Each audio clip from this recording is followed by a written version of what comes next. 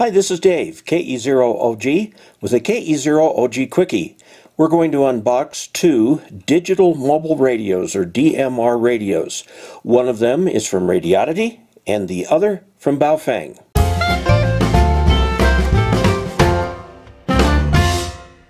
Hi, this is Dave Kassler, KE0OG, with the KE0OG Quickie. Radioddity wanted me to look at their DMR radios.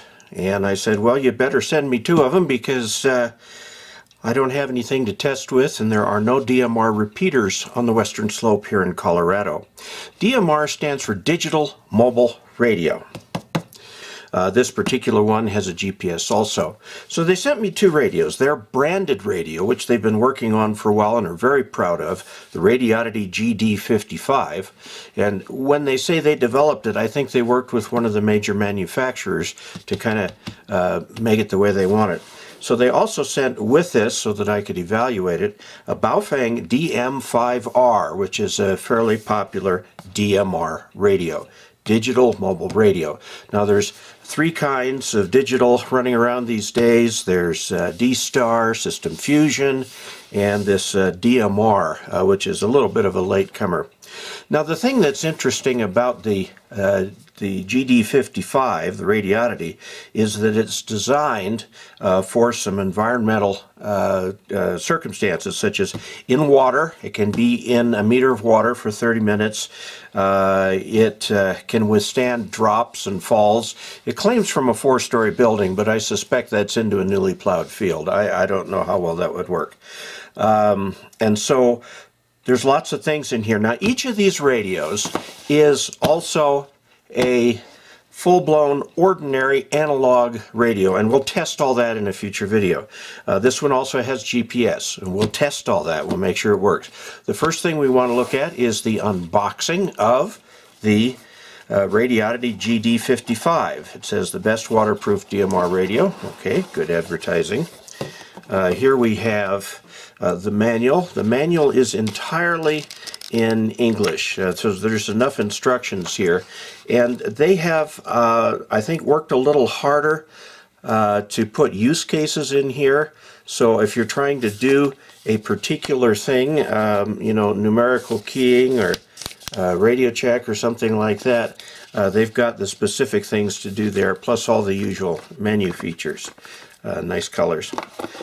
Because it is an environmentally protected radio, they have some instructions here that talk about it. It's an IP67 radio,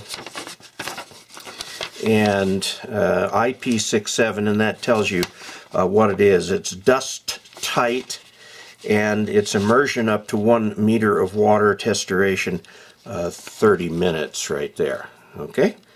And then there's separate instructions for using the GPS. Now, one of the nice things about the DMR radios being digital, they're a lot more power efficient than ordinary analog radios. However, the GPS has to be on all the time. So when you're using the GPS, you've got to be prepared for faster battery usage. Now, the way this is packaged in here is a bit reminiscent of the Baofeng.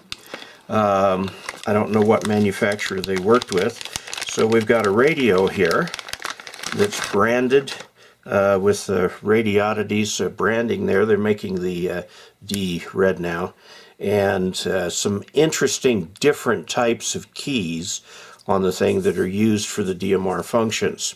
And it's got a place for a battery in here. And it says that this is waterproof, and one of the things that it warns you is that if you try to disassemble this or play with it, you'll probably mess up with the waterproofness. Okay, and it's got an air pressure adjusting tool. Do not tamper with or cover. Okay, very, very good. We won't. All right, let's take out the plastic insert and see what we find inside. Here we have the battery. All right. And it's got 3 contacts there, but only 2 down here, so we'll have to see how that works. That looks like it goes on the radio, sort of like that. Yeah, we pull this down here. We may have to work on the radio. Okay, there it is. It's on. Okay, and you snap this thing that says open. You pull that, and it allows the thing to come up. Now, the reason for the push down is because to make these plastic pieces line up and create the waterproof housing that you're looking for. Okay, well, a lot of space in there to put your owner name. About the size of my thumb. All right, now what else do we have here? Here is an antenna, little dinky thing, and it says at the bottom there what it's for, UHF 400 to 480 megahertz. So it's claiming this is a UHF antenna. All right, here is the power source. Note that this is input, output 12.5 volts DC. Here is the belt clip. Here's a long antenna. This is like the TYT that I reviewed before. It's quite long. Okay. And let's see what it says down under here for the thing. Okay, 400 to 480 megahertz, 400 to 480 megahertz. So this is looking an awful lot like a single band radio. A lot of the DMR is done on 440 megahertz. And then this is the thing you set the entire unit in to charge it. And it says blinking red if it's charging, green if it's completed. The input is 12.5 volt DC. That's close enough to a car input or a battery input. It's a little low for 13.8 volt. Of course, they supply the power plug, so that's okay. And is there anything else? No, that's it. Now, what I'm going to do is show you the other radio, since they sent me this so that I could test the interoperability. First, they sent me a programming cable, and I'm looking at this thing going, it's a weird connector they've got there. Let's take a look at it here. The big question is whether the cable will work with Windows 10. Okay, it's got the little mini CD, hopefully with some software on it. And you see the connections here on this are really kind of interesting. They go into those particular pins. And we'll figure that out when we do the review. And this says Radioddity on this side, although the the second D isn't red. So we'll find out if this works with Windows 10, and if it doesn't, if there's a workaround. All right, now that is that radio. It was also given this particular radio to test it with, because if you're going to talk on digital radio, you've got to have someone else having a digital radio. So this is the Baofeng DM-5R. Okay, here's the manual. It appears to be in English, and there are parts that are in color where it shows how to set parameters. It's using Windows type Windows in here, and we'll see how well this works with Windows 10. Now, you know, some people say, well, use some other operating system, but Windows 10 is what people are using these days, and if you get a new laptop or something, that's what you're going to get. Nicely packaged in plastic here. This is the front of the radio. Now, the front of the radio doesn't look any different from their normal radios. It has the AB for the top bottom there. It's got the band, very easily switched between the bands, and it actually says VFO and memory right there, so you can switch between those two modes. That's very nice. Okay, and it's got the single push to talk. It's got a button underneath it that says Money, and a button up here that says Call. And then it programs through this cable, which looks just like the cable for use with the analog only version of the radio. Okay, and it says it wants it's a 5-watt radio, voltage 7.4. Now this says it's 2-band, 136, 174, 400, 480 is 2-band right there. This particular radio is designed to be sold in Europe.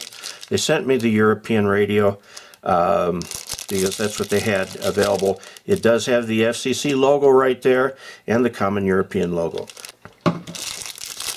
Okay, let's see how this radio attaches. This looks a lot like standard Baofeng. And you push this at the top to pull that out. Okay, so that's how that's done. The manual for this radio makes it clear you need to charge the battery for about 4 hours before you use it. Okay, now, this is a little bit of a departure for Baofeng. Is this cardboard instead of that plastic. This from Sane Sonic, which is this is designed to plug in to a US outlet and give 110 to the European style plugs, again because this particular radio was destined for Europe. The power supplies on these things have very broad input voltage, so let's see what we've got down here. We've got this lithium-ion battery charger, and this, like the other Baofengs, wants 10 volts. Note that the connector is very normal connector. Don't put a 12 volt connector into this 10 volt thing. Here you can cook the batteries. This one has a little headset. We'll test that out too. And the belt clip. And here is the little charger. Note on the charger that it says the input can be anywhere between 100 and 240 volts, which covers essentially the entire Earth. Okay, 50 or 60 hertz, which are the two common frequencies around the world. The output is 10 volts. Okay, and it shows how that's connected there. It's got the Common European on it because this again was designed to be sold in Europe. Here is the little handy belt, or a handy little loop. This is the antenna. And again, let's look under here, see if it says anything. Okay, a little hard to see. 136 to 174, 520 megahertz.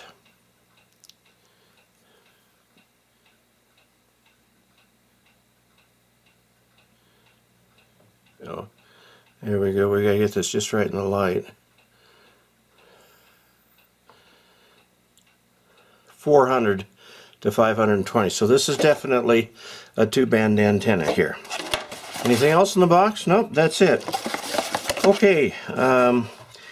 The next step is to go into a test of these. So there you have it, the unboxing of the Baofeng and the unboxing of the Radioddity. And these will be the ones that we'll look at one at a time in the next few videos. I also want to explore the difference between DMR, System Fusion, D-Star, all of those things like that. There isn't a standard for digital radio, which makes for a problem. And the DMR radios have a whole set of extraneous capabilities on it to connect to each other that are very different from the way we're used to doing business with analog FM. So try to get into those. There are some overlays at the end of this video. One of them you can click on. It says tip jar to go to a tip jar. Another one has a picture of my face with the word subscribe across my forehead. You can click on that, you subscribe. And then there's also one up there that is the playlist for the KE0OG quickies, so you can look at them all quickly, all by themselves. Until next time, this is Dave Kassler, KE0OG 73.